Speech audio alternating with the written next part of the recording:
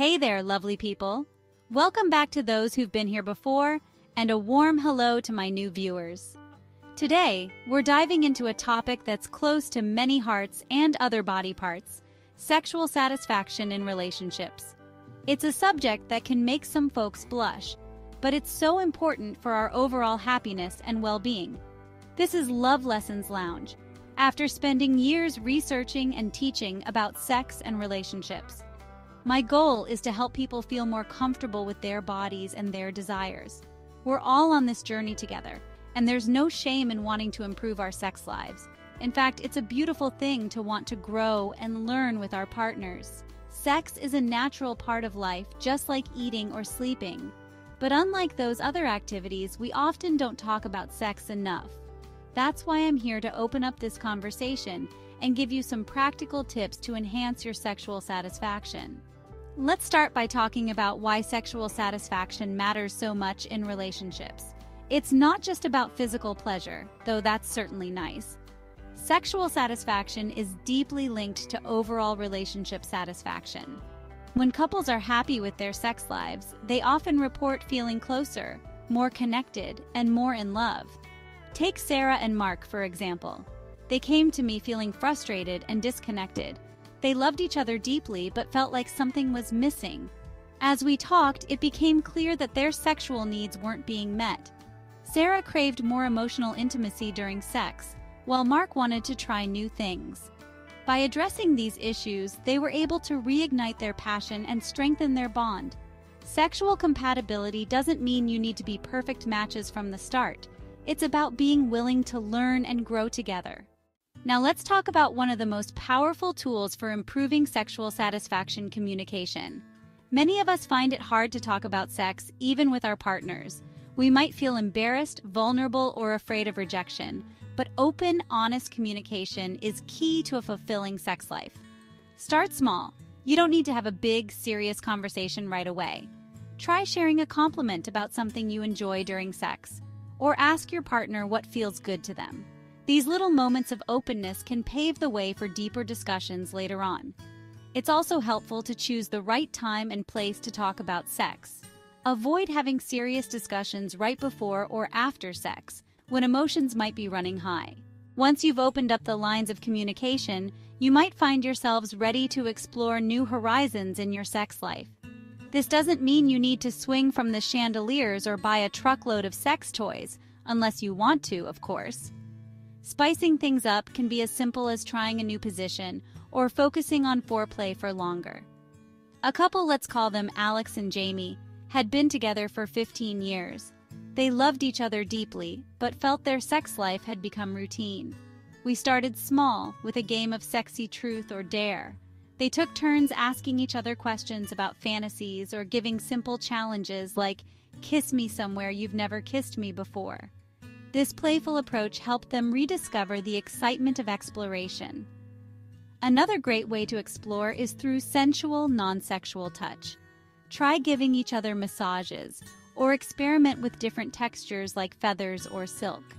Understanding your body and your partner's. Now, let's talk about something that's often overlooked: understanding our own bodies and our partners. Many of us didn't get great sex education growing up. We might not know all the ins and outs, pun intended, of how our bodies work. But this knowledge is crucial for sexual satisfaction. Start by exploring your own body. Take some time to touch yourself and see what feels good. This isn't just about masturbation. It's about getting to know your body's responses. Where are you sensitive? What kinds of touch do you enjoy? The more you understand your own body, the better you can communicate your needs to a partner. For couples, try a session of mindful touching. Take turns exploring each other's bodies with curiosity, not just focusing on genitals. Notice the texture of skin, the curves and planes of muscles. Debunking common myths about sex. Let's take a moment to bust some common myths about sex. These misconceptions can hold us back from true satisfaction, so it's important to address them head-on. First up, the idea that sex should always be spontaneous and passionate. In reality, scheduling sex can be a great way to ensure it happens, especially for busy couples or those with kids. Another myth is that orgasm should always be the goal of sex. While orgasms are wonderful, they're not the only measure of good sex. Many people find deep satisfaction in the intimacy and connection of sex, even without orgasm. Focus on pleasure and closeness rather than a specific endpoint. Here's a big one. The myth that men always want sex, and women often don't. This simply isn't true. Sexual desire varies greatly from person to person regardless of gender. Self-care and its impact on sexual satisfaction. Now let's talk about something that might not seem directly related to sex, but is crucial for sexual satisfaction: self-care. Taking care of yourself physically, emotionally, and mentally can have a huge impact on your sex life. When you feel good about yourself, you're more likely to feel confident and comfortable during intimate moments. Physical self-care is important. This includes eating well, getting enough sleep, and exercising regularly.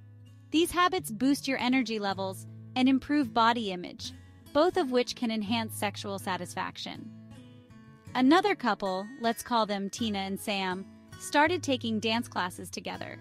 Not only did it improve their fitness, but it also increased their physical connection and confidence. Emotional self-care is equally important. This might involve practices like meditation, journaling, or therapy. When you're in touch with your emotions and able to manage stress effectively, you're more likely to be present and engaged during sex. Embracing growth, a path to fulfillment. As we wrap up, I want to encourage you all to embrace growth in your sexual journey. Remember, there's no perfect sex life that you need to achieve. It's all about finding what works for you and your partner, and being open to change and evolution over time. Reflect on your own relationship. What aspects of your sex life are you happy with? What areas could use some attention? Maybe you want to work on communication, or perhaps you're curious about exploring new activities together. Whatever it is, approach it with curiosity and compassion, both for yourself and your partner. Don't be afraid to seek help if you need it. Sex therapists, relationship counselors, and even certain medical professionals can offer valuable guidance. There's no shame in getting support to improve such an important part of your life. In fact, it's a brave and positive step. Share your thoughts and questions in the comments section. Don't forget to give this video a thumbs up and subscribe to the channel if you haven't done so already. Thanks for watching. Until next time, stay connected.